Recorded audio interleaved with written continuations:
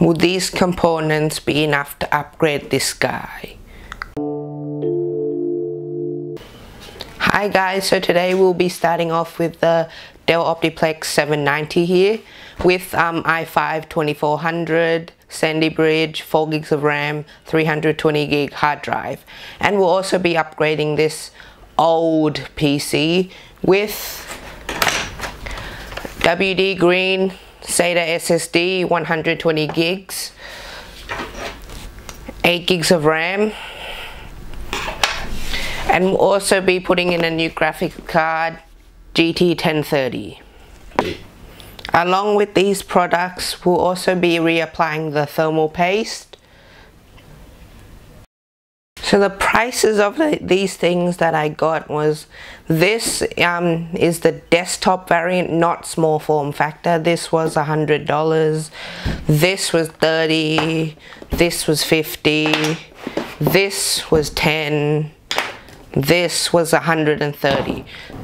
Now let's get into installing. So to open this, we just put the latch, take it off. Now let's start off from reapplying the thermal paste. So let's take off the cooler.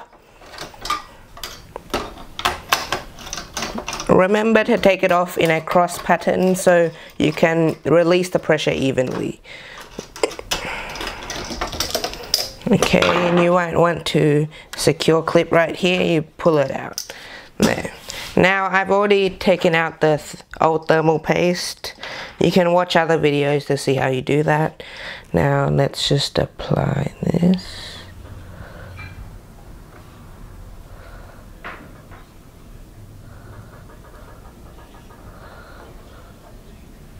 Okay, now let's put the cooler back on. No.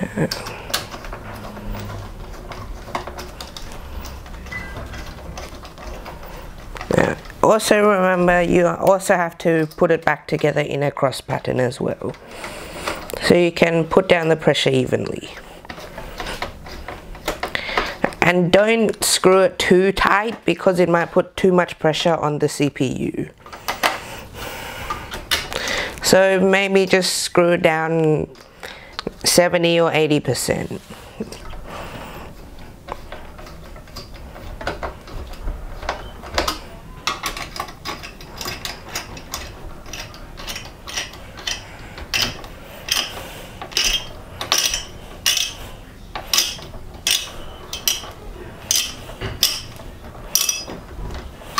Okay, now let's go on with the RAM. Now with this RAM, you can either put your stick of RAM and add it into there, which I'm going to do to make it 12 gigs of RAM, but before you do that, please check if the other RAM is the same speed as your new RAM, because so it can work at the same speed, because or else if it doesn't, it'll run at the lowest speed it can for both. So DIMM 1 and 2 are already full, so let's put in to number 3.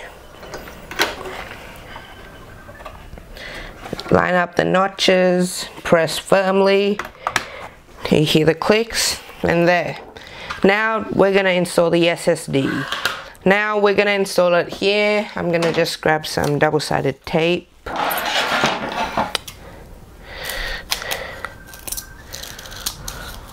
I'm going to tape it in there, put on the behinds, there, another one,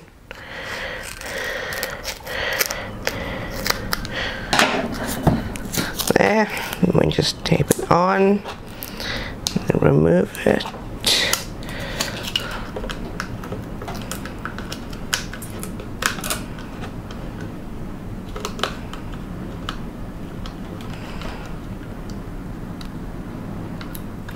There. Now let's stick it on there. There we go. Now you just take this SATA power, you just plug it in, and you can take the SATA cable from the optical drive and plug it in there.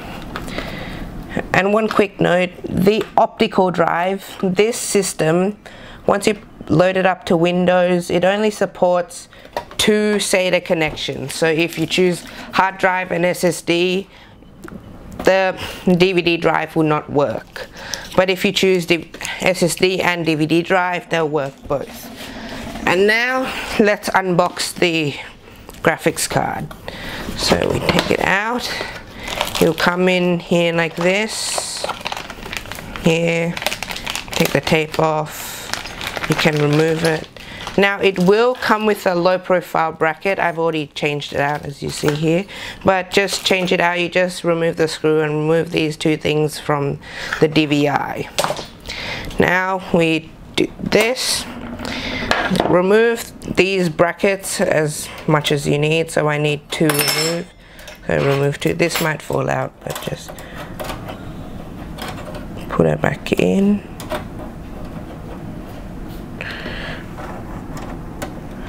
There and there. You just leave there, and then we want to put it on the top slot, the PCIe X16 top slot. Wait, I forgot to remove this. No. Okay. Now try to not to hit the motherboard with this part. It'll damage the motherboard. Just put it in.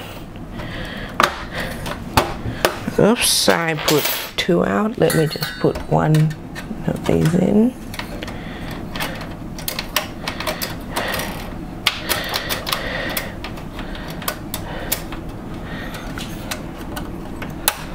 Okay, just secure that back in, and we'll get to installing the drivers, and let me install Windows and we'll be back.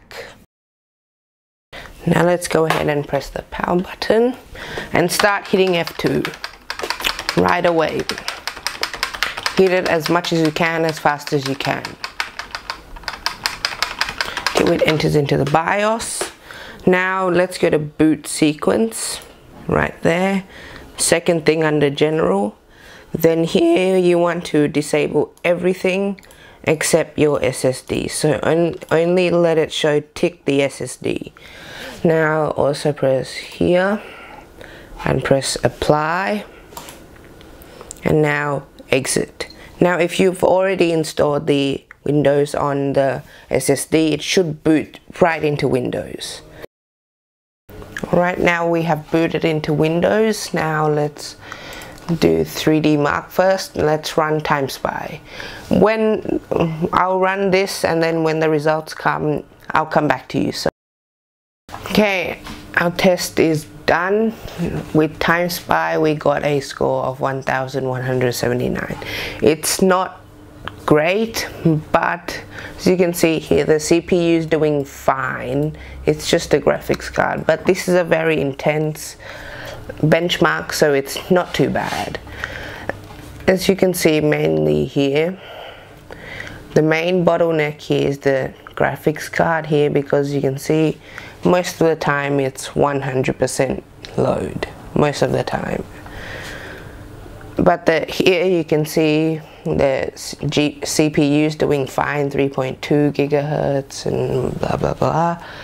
But the graphics card is not doing that great. The temperatures were certainly not too high, so it's doing good in there. Frame rate, as I said, this is a very intense benchmark. So now let's say goodbye to that, and let's run Cinebench now. When the results are out, we'll come back to you again. Okay, our results are in for Cinebench. Now for multi-core we got 1627 points, not too bad. Single core 606 point. It's bad, but it's not too bad, because this is a 2nd gen i5, so you can't expect too much. Now we're gonna play a game that every PC should be able to play. We're gonna play some Minecraft. Okay, we are in Minecraft. Let's play and let's see how much FPS we get. World generation Not too fast, not too slow. Not too bad. Yeah. Not too bad at all. This is pretty quick. Hopefully this goes well. Let's continue. Okay, FPS not too. Okay, FPS we are at. Where is the FPS thing? We are at. Where is it? Ah, yeah, we're at 60 FPS. Wait, let me just go to options, settings, max FPS, and there. Why is it on only 60 FPS? Anyways, let's cheats.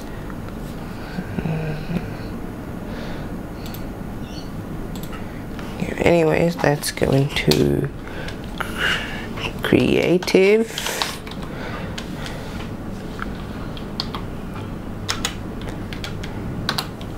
Okay, now let's test out some liquids. These are flowing, so liquids. Okay, how much FPS do we get now? It's definitely slowing down. This is really playable. Yeah, you can perfectly play this. This is fine. Yeah, this is very good. Like, this FPS is perfect for Minecraft. No, not perfect, but definitely playable. So we're averaging around 40 FPS now. It doesn't seem to lag at all, so I think this is fine. Let's jump to the conclusion. In summary, this is a very good setup. This PC, if you want to go this route, please, if you can, look for the i7 versions and don't go first gen. So I would recommend the 9020, 9010, 990 or 790, 3090, or don't go on first gen Intel. That's the exception. And I would recommend this for people who really want to get into PCs, because this is cheap and they can learn about it for cheap. And it also gives quite a bit of performance as well. If you're gonna run like games that don't demand too much, this is gonna be fine. So yeah, this is really good. I think we have achieved success, and don't forget to subscribe, like, share, and goodbye for now.